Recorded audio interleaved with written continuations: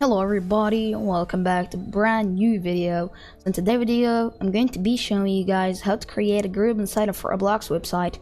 So the first thing that you have to do is click this bar over here and then click groups. After that, down the groups that you have already joined, click create group.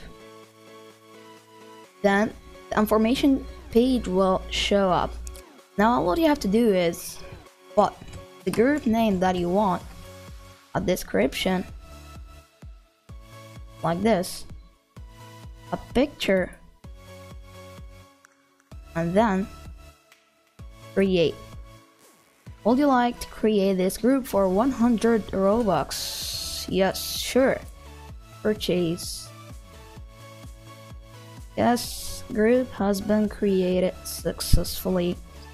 Now all you have to do, guys, is go over here if you want to change anything like roles, teams, or anything else. Got to configure group and then you do anything that you like to do it. So yeah, thanks for watching today's video, guys. I hope you enjoyed it. If you are new to this YouTube channel, make sure to subscribe, turn on the post notification, drop a like, and leave a positive comment. That makes me really happy. Keep uploading YouTube videos. Thank you, guys. See you in the next one.